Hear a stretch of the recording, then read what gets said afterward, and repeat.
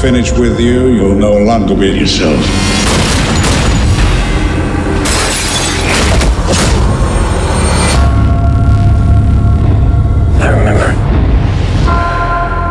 I remember everything.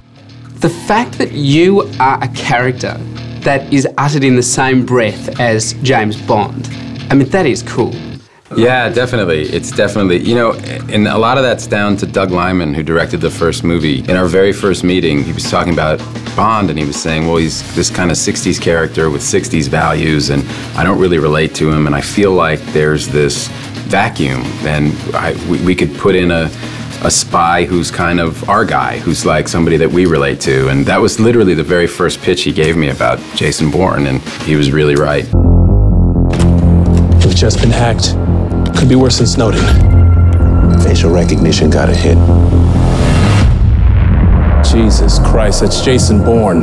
Why would he come back now? Well, Alicia, we first met on the red carpet at the Sydney premiere, and I was amazed to find out that was going to be the first time you saw Jason Bourne. Did I look terrified? I remember I was just walking there, I'm like, I'm so nervous. Were you? You hit it very well. This time was the first time I was like, I'm stepping in there, and I have no idea. So what did you think? I thought it was a good ride. I really enjoyed it. He's seen things. He knows things. What if he's not coming for us? What if it's something else? What about when you're on screen? What's that experience like for you as a viewer? As soon as I hear my voice, I kind of cringe, and that just doesn't go away. It's really tough to, I don't know. So as an actor, is there a routine or a mantra, or is there a last thought just before they say rolling action? Brando said something years ago to Duvall, and it was passed on to me, and I think it's been said publicly. Brando would say, just because they say action doesn't mean you have to do anything.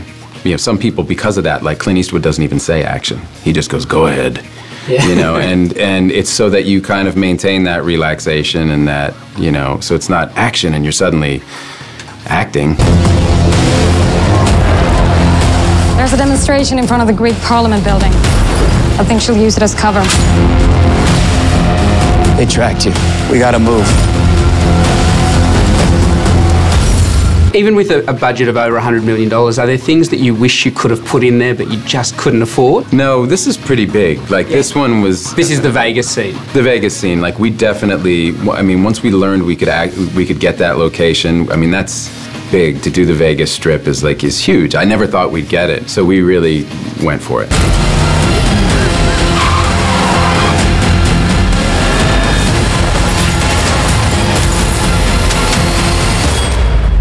Did you have a favourite scene? Yeah, I think we went to Washington. And it's something about when you get to do a scene in an environment where it's, you know, it's actually set. It's a scene when I stand there and I put my leather gloves on and I step in to just have a little meeting in a car with the head of CIA. Just because it was a moving car, we only had like the smallest camera and a little mic. So it's almost like you forget that you're actually shooting a big popcorn action movie. Interestingly enough, the work, I even thought it was going to be different. But then within the actors, you meet in the morning with the DP and the director and the actors, and you go through the scene, and then you do it. And that is the same with an independent film as for a big studio film. It's just that it's a lot more people. I volunteered because of a lie. Would you recommend the job, having been inside the mind of a spy? I would definitely recommend it. I mean, it's really valuable and important work. I mean, especially today, human intelligence is getting, I think, only more important, and it takes a really, really talented and smart person to do it well. You're never gonna find any peace, not till you admit to yourself who you really are.